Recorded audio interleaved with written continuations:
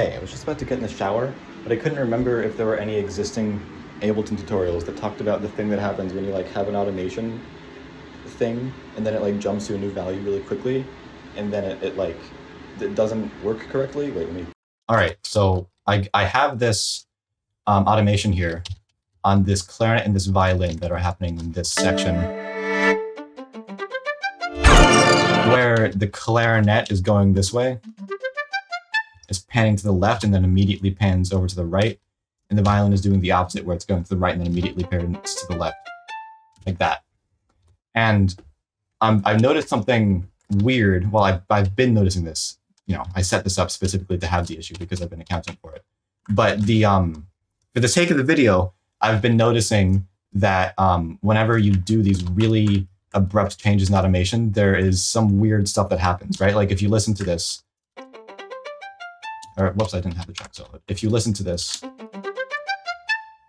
hit here, which should have the clarinet panned all the way to the right and the violin panned all the way to the left, it sounds a lot more centered. And that's because of the fact that this automation jump here is very, very close to the MIDI note. And I can detail that with an example. Okay, so here I have a clip which is literally just +1 DC for the entirety of the clip, which essentially means that the waveform is always in the +1 position. There's no actual oscillations happening.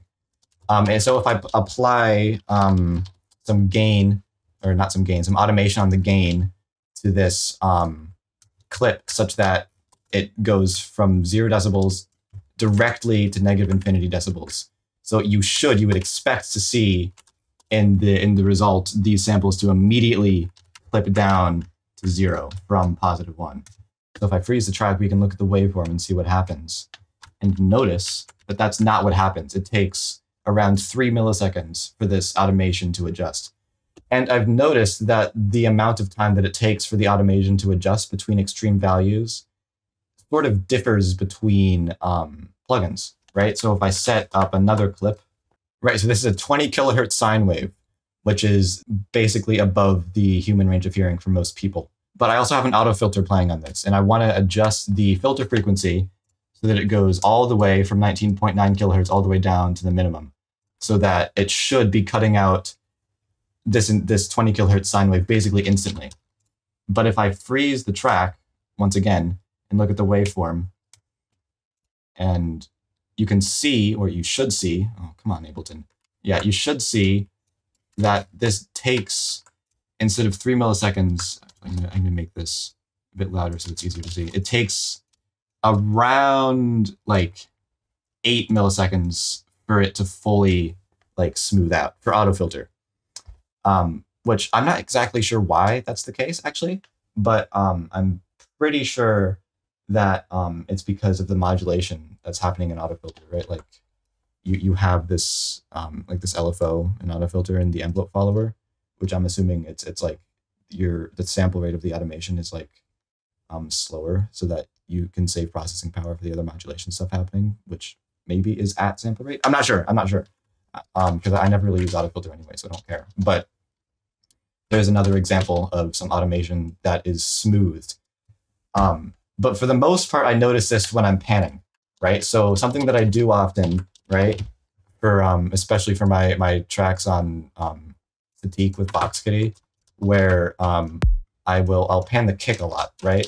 When I pan the kick, I'll usually just use like automation to do that, right? So if I turn on the grid here, right? If I just have a 4 on the floor kick pattern, right? And then I'm usually using utility to do panning so that I can put effects after it, right? So if I do this, where it's panning left and right when the transient of the kick happens, then because of the fact that this automation is interpolating between extreme values, there's a little bit of time, especially at the transient of the kick, which is, in my opinion, the most important part of a kick. You have a little bit of audio that's in the middle, right? So if, again, I freeze and flatten this audio, you can see that there's a little bit, oh, it should be here. There's a little bit of time at the beginning of the kick for maybe, yeah, like 2 milliseconds, 3 milliseconds, where the automation isn't fully adjusted. So there's a pretty obvious way to account for this issue, right? If you just look at this automation, right? And then literally all you have to do, just zoom way in and shift it over like just a little bit so that it's just slightly before the transient of the kick. Yeah. So like the reason I'm doing this is because for this little bit of the automation, it's interpolating because the sample rate of the automation, I guess, is lower than audio rate. So you have to wait for it to fully interpolate to the new value, and then the kick hits. So that's one way to avoid it. But yes, that's the video. I do a lot of automation. I feel like most people sort of assume like they're guttural reaction automation. Like, oh, it'll just be go with the audio. But no, apparently Ableton's automation isn't that sample rate. It's got its own random sample rate, which I might actually be able to calculate. Give me a sec. Okay, so calculations have been made, and apparently the sample rate, at least for gain automation, and I'm assuming most other automation for things that don't already have modulation applied to them, is 333 hertz-ish, around there, like 300, 400 hertz, 200, around that range, which kind of sucks, actually. And I'd say that 300 is significantly less than 4400. So yes, hopefully that is helpful. As for the outro of this video, I've been streaming progress on an album that I've been working on. I don't know if it's going to be an album or an LP or an EP or something else, but I've been streaming on YouTube pretty regularly. Flash a graphic of the streams. Do it, flash. I've been streaming pretty regularly, and I also have a private playlist on my SoundCloud at which you can listen to my progress on this project, which I'm very happy with so far. So you can also join my Discord server, Twitter, SoundCloud, all the other shit, and do this stuff.